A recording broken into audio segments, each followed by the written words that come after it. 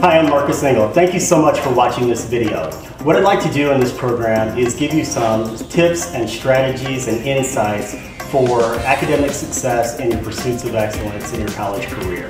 Whether you're a student with a disability or without, I'd like to give you some ideas that may help you pursue excellence in your academic career.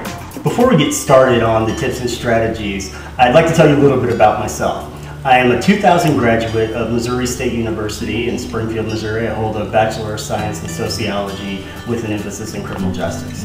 I now live in Orlando, Florida. I'm a professional speaker and author on the college level, talking to college students all across the country about how to make intelligent choices, how to overcome their personal adversity, and always keep striving for excellence. This large black furry creature by my feet is Carson. Carson is my seeing eye dog. He's 8 years old. He's been with me for the last 7 years, and he accompanies me everywhere I go. The reason I'm so passionate about working with college students, both with and without disabilities, is because of some of the experiences that I've had. When I began college, I was a typical red-blooded 18-year-old all-American guy. 6 weeks into my freshman year of college, my friends and I were struck broadside by a drunk driver one night after going home from a hockey game. The crash not only left me completely blind, but also crushed every bone in my face.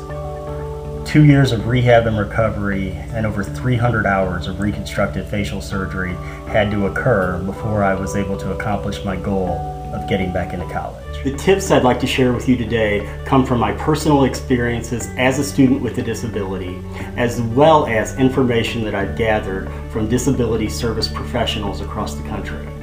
When I work with college campuses and their disability support services offices, I'm learning strategies that these professionals want to see students implement, no matter if they have a disability or not.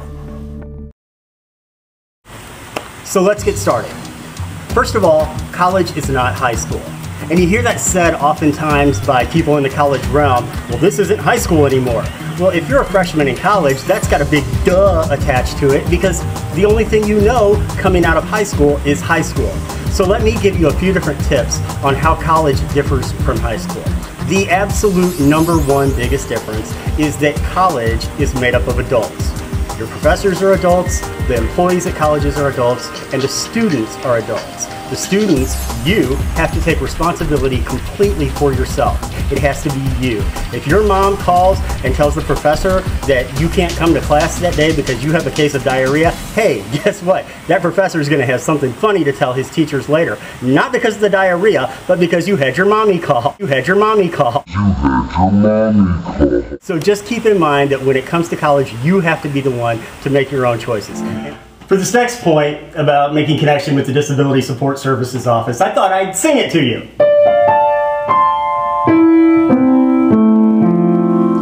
Going to the office is for disabilities. Nothing rhymes with disability except fertility. And that's a totally different office on campus, so we'll skip that for later. Actually, it's very important to make connection with the Disability Support Services Office.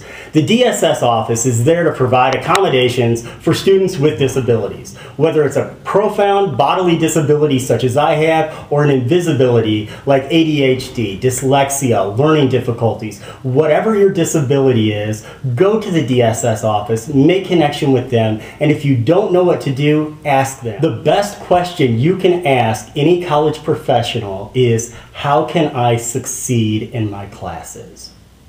If you walk into the Disability Support Services office and tell them the accommodations that you need, they'll listen to you. If you don't know what accommodations you need, they'll help you. But if you ask that question, how can I be the most successful in my classes, they will help you find that. But the key has to be you walking in there for the first time and asking them for help.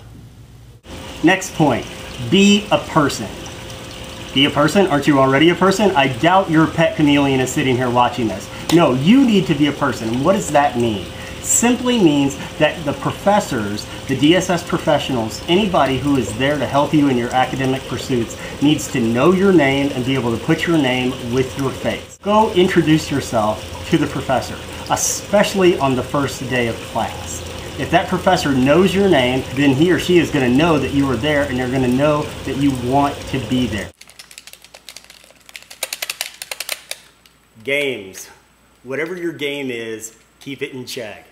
50% of winning the game is just showing up, and 50% of success in college is just showing up. One key rule about college: just show up. If you show up to class, you're almost guaranteed a passing grade. If you study and do the work, that grade goes up. If your professor knows who you are and knows that you're actually trying, that grade can go even higher. Just show up. But it doesn't just mean for classes, for appointments, for group projects, for meetings, for study sessions, whatever the case may be, just show up.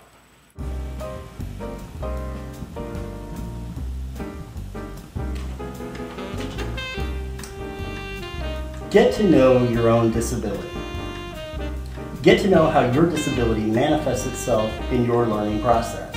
If you have an invisible disability, such as ADHD, a learning disability, dyslexia, get to know the best ways that you need help. If you don't know how you need help, stop by the DSS office and ask them. They may be able to help you get some evaluations to learn what the best learning style is for you. Once you know those learning styles, it's your job to communicate how you best learn to your professors.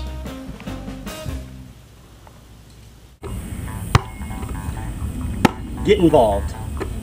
Get involved. Intramurals, sports, recreation clubs, activities, groups, councils, student government, fraternities and sororities. Get involved. My stepson is a sophomore at the University of Florida this year, and I apologize to all you FSU fans, but now that my money goes to the University of Florida, I bleed orange and blue. Whenever we took my son up for orientation last year, one of the biggest pieces of advice I thought was worth sharing with you today. The freshmen were encouraged to get involved with two different organizations, one within their major, one within their study of academics, and one that is strictly extracurricular and fun. Whether that's the Harry Potter Club, or if that's the intramural soccer team, or that's a fraternity or sorority. Whatever it is, get involved with things at your school and stay there and continue your education. I'd like to thank you again for taking a few minutes to better your college career and better your college performance by watching this video. I hope you found it important and enlightening and gave you some good food for thought. And if nothing else, I hope it was at least a little bit entertaining. Ultimately, you decide how good or how bad your college career will be. So please, what? You are so terrible at that, Mom. What? Martha told me to come stick my finger up your nose.